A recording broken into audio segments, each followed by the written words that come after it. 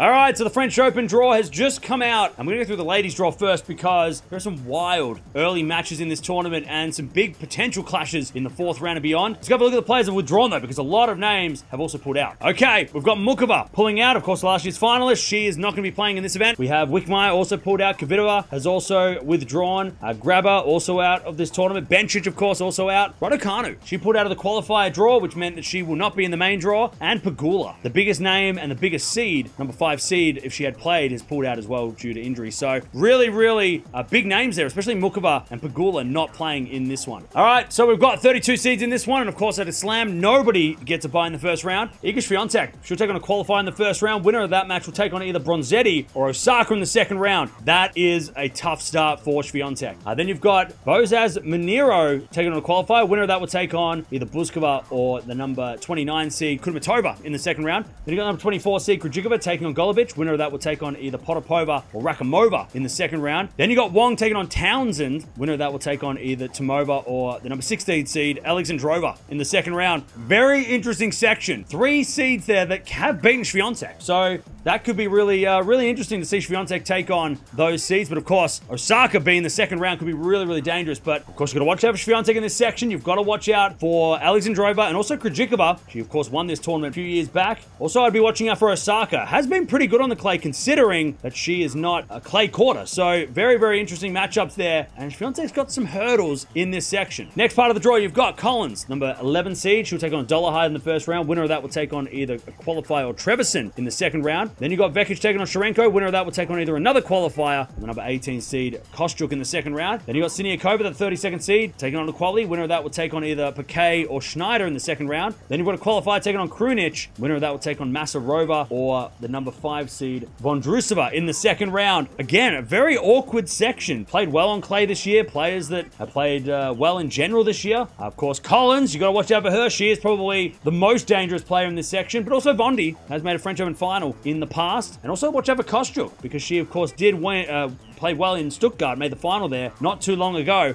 So they're probably the big ones that I'll be watching out for in this section. All right, next section of the draw, we've got the number 3 seed Gauff. She'll take on a qualifier. Winner of that will take on either Van Uytvanck or a qualifier in the second round. Then you got Wong taking on Timofeva. Winner of that will take on either Tomljanovic or the number 30 seed Yastremska in the second round. Then you got the number 17 seed Samsonova taking on Lynette. Winner of that will take on either a qualifier or Anisimova in the second round. Then you got another qualifier taking on Buksha. Winner of that will take on either Cocciaretto or Haddad Maya, the 13th seed in the second round. Interesting section for Gauff. A lot of qualies, but you would think that Gauff manages, I mean, she might be able to manage through this section. You gotta watch out for Gauff. You gotta watch out for Haddad Maya, of course, made the semi-finals here last year. And of course, Yastremska did do well at the Australian Open this year, so you gotta watch out for her as well. I've been looking out, though, for Lynette, because Lynette does do well, or has done well on the clay in the past, made a final on clay this year as well. So I'll be watching out for her as one of maybe those dangerous unseeded players in this section. Then the next section of the draw, we've got the number 9 seed Ostapenko. She takes on Christian in the first round. Winner of that will take on either Maria or Townsend in the second round. Then you got Sigamund taking on Cannon. Winner of that will take on either a qualifier or the number 21 seed Garcia in the second round. Then you got the 31st seed Fernandez taking on Ponche. Winner of that will take on either Wong or Bai in the second round. Then you've got Kalinina versus Osorio. Winner of that will take on either Vickery or the number 8 seed Jabeur in the second round. This section is also interesting because there's 4 seeds there that can definitely play on clay. They've all proven that. They can win on clay as well. And there are also some really dangerous unseeded players. Of course, Jabeur, you got to watch out for her. You got to watch out for Penko as well. They did play recently, and it was a pretty fun match. If they do meet in the 4th round, you got to watch out for Fernandez. She can play on clay. And also Garcia, being the hometown favorite, will also be very dangerous. But I would also be watching out for Kennan in this section as well as an unseeded dangerous player. Did make the final of the French Open back in 2020. Lost to Swiatek. Remember, this section will also take on the Swiatek section when it comes to the semi-finals. So we could have some matches between, again,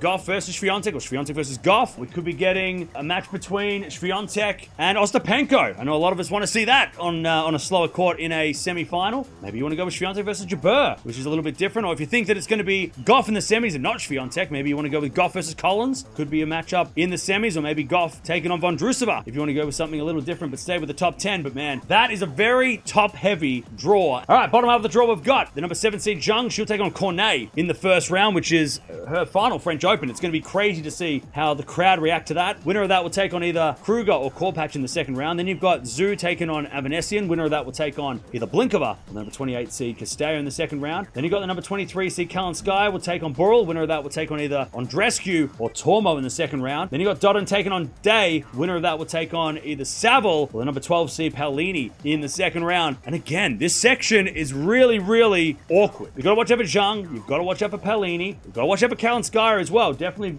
wouldn't be overlooking her in this section if she stays healthy. Very dangerous on all surfaces. But I would also be looking out for Tormo. Very capable on the clay and loves to play long matches too, which could outlast a lot of these players in this section. Next section of the draw, you've got number 15 seed Svitolina. She'll take on Pliskova in the first round. That might be one of the best first rounds going around. That is a wild first round. A winner of that will take on either Ferro or Parry in the second round. Then you've got Giacomo taking on Bogdan. Winner of that will take on either a qualifier or the number 20 seed Pavlyuchenkova in the second round. Then you've got the 25th seed Mertens. She'll take on Calais in the first round. That's a very tough first round. The winner of that will take on either Martic or Mladenovic in the second round. Then you got Rus taking on Kerber. Winner of that will take on either Minin or the number 4 seed Rybakina in the second round. And this might be the first time that it feels like a seed, like a top seed has a decent draw. Of course, there are dangerous unseeded players, but it feels like Rybakina, if she's healthy, should get through this. Of course, you've got to watch out for Rybakina. Been very, very good on the clay this year. You've got to watch out for Svitolina.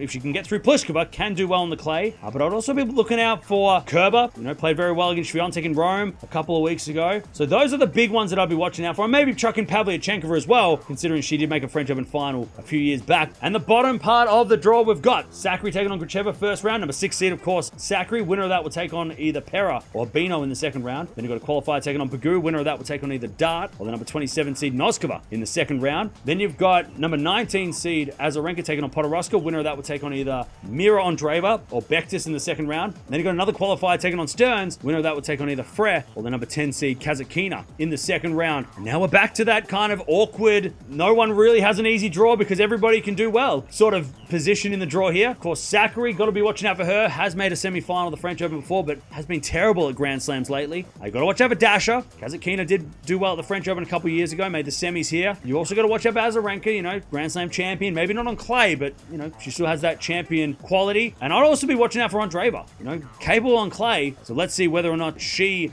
can, as an unseeded player, work her way through the draw. Bottom part of the draw, you've got number 14 seed Keys. She'll take on Zarazua in the first round. Winner of that will take on either Yuan or Sharif in the second round. Then you've got a qualifier taking on Schmidlova. Winner of that will take on either another qualifier or the number 22nd seed Navarro in the second round. Then you've got Bolter, the 26th seed, taking on Badosa first round. That's a really fun one. Winner of that will take on either Putintseva or Stevens in the second round. So some really, really good players in that section. Then you've got 2 qualifiers going at it. Winner of that qualifier battle will take on either Erika Andreeva or the number 2 seed Sabalenka in the second round. Sabalenka's draw is weird. Like, it looks easy at the start, but once she gets to that third round, that's where it gets really tricky. But you've obviously got to watch out for Sabalenka in this section. You've got to watch out for Madison Keys. Played really well over the last couple of tournaments. Only lost to Swiatek on clay in the last 2 events. You've got to watch out for Navarro. She's been pretty dangerous all year. With the unseeded players, you've got to watch out for Badosa. You've got to watch out for Putintseva. And you've probably got to watch out for Stevens as well. So that's where it gets really awkward for Sabalenka. And of course, this section will take on, in the semifinals, will take on the Rybakina section. So we could be getting Sabalenka-Rybakina. Of course, that would be the big clash that we've seen a few times over the last couple of months. Also, you could be getting Sabalenka, if you don't think Rybakina's going to get there, Sabalenka versus Zheng, which is a rematch of the Australian Open final. You could get Sabalenka versus Kalinskaya if you want to go something a little bit out of the box. Or if you don't think Sabalenka's going to make it and Rybakina does, maybe you want to go with Rybakina taking on Sakkari. You know, that could be an interesting matchup on clay in a semi-final. Maybe you want to go with Rybakina-Kazatkina. Maybe Rybakina versus an unseeded player like Badosa in the semi-finals. But, man, it's going to be an absolute wild French Open, especially early for that top half of the draw. But let me know, who's going to win the French Open for the ladies? I mean, Swiatek's the obvious pick, but her draw is not as easy as some of the other players. Like, I feel like Rybakina's draw, well, she's very capable of beating everyone in that draw to make it into